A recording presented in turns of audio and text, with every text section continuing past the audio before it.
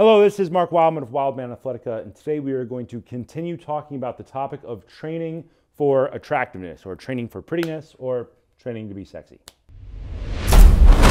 We did a walk and talk video previously where we had talked about kind of core ideas that lay into this idea.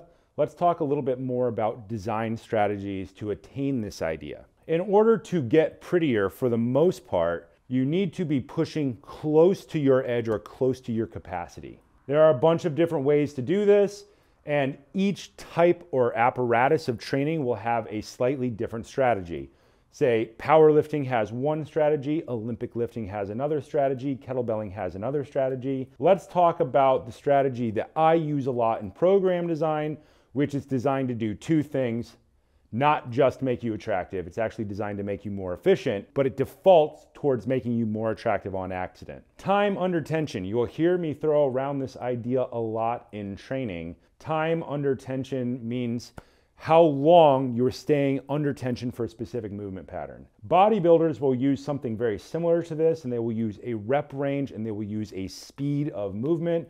So you might do a bicep curl and you might do 4 seconds down, 2 seconds at extension, 2 seconds up. That would be 8 total seconds.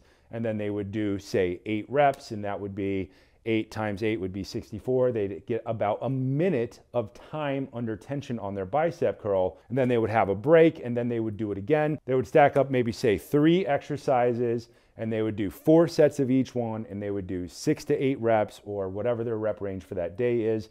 And that would accidentally create a lot of time under tension. People don't know that's what they're doing. They see the rep range and they see the number of sets, and they kind of leave this part out. But this is really what's happening when people are designing programs that way. That's a pretty classic gym attractiveness design. 3 exercises for a muscle group, 4 sets per exercise, and then X number of reps depending on your goal. You'll notice I use this idea a lot, time under tension. I have 3 programs currently out that use this idea, because this also allows us to have completely time-controlled training. Our 2-handed mill squat program from Strong and Fit has 5 exercises, 30 seconds on, 30 seconds off. That's a minute times 5 exercises, 5 minutes. And then there are 4 rounds, so it's 20 total minutes.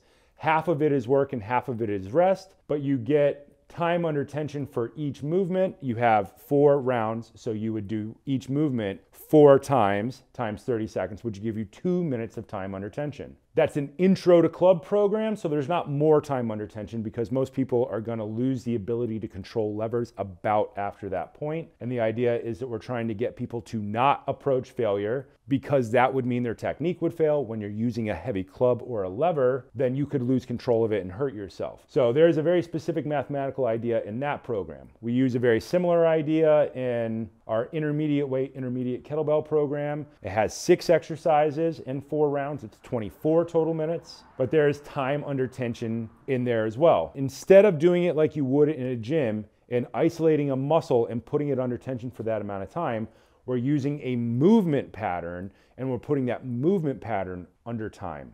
That gives us an adaptation. And then how we pick our movement patterns and stack them in order gives us an overall athletic development strategy. The side effect of time under tension is that you can do a little bit more each time. That means you're pushing closer to your edge each time, but your technique should also be getting better each time. It's a really nerdy idea, but it's a strategy that works out really well. Give people a lot of opportunity to practice a movement pattern so that they can get better at it, so that they don't get hurt, so that they can do more in the same amount of time, so they can accidentally get prettier. We use the same idea in our slam ball program. The slam ball program is more likely to make people more attractive because the weights are generally heavier and the movements are simpler. The more complex a movement is, usually the lighter the weight is, usually the more athleticism it develops. If we have simpler movement patterns and we can go up in weight at our fundamentals, then we start to build like the fundamentals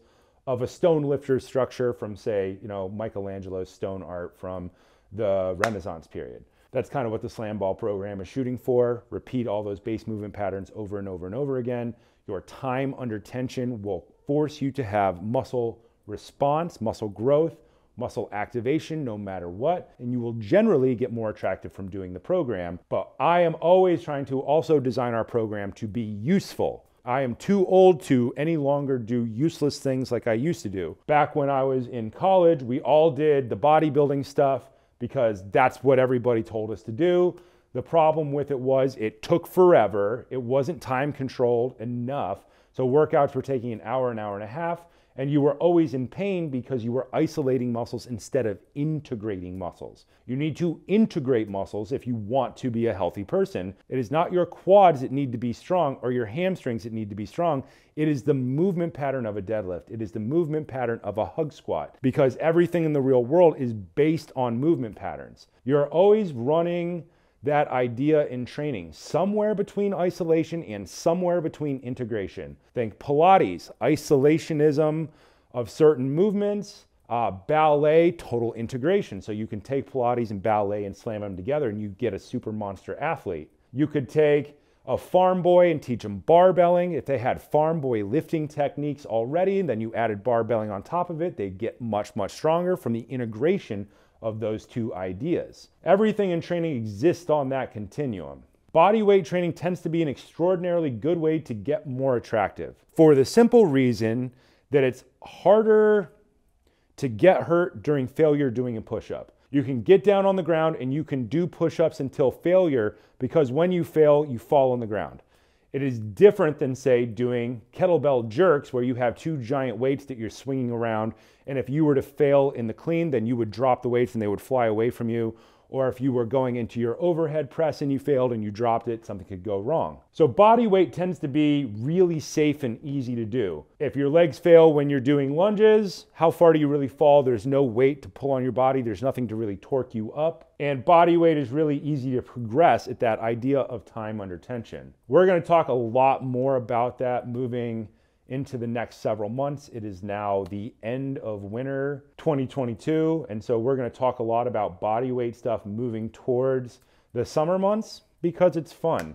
We could use time under tension to build our bikini body if that's what we so desire, but we're going to talk about it in a way where we do it with only useful movement patterns, because I refuse to talk about it any other way. So if people are interested, we can talk about kind of training for attractiveness with different implements or different pieces of equipment and how it works. But think the core idea is pushing you towards the edge of what your muscle or movement pattern can accomplish. The reason a commercial gym is full of machines, chest press machines, incline chest press machines, and there's a whole stack and row of them, is that people can go in there with little to no movement ability, get on there and crank away and feel like they got a good workout because they pushed a muscle group to failure. That is an excellent strategy if you combine it with real athletic training at some point. At some point though, you have to learn to squat properly, you have to learn to get up off the ground properly,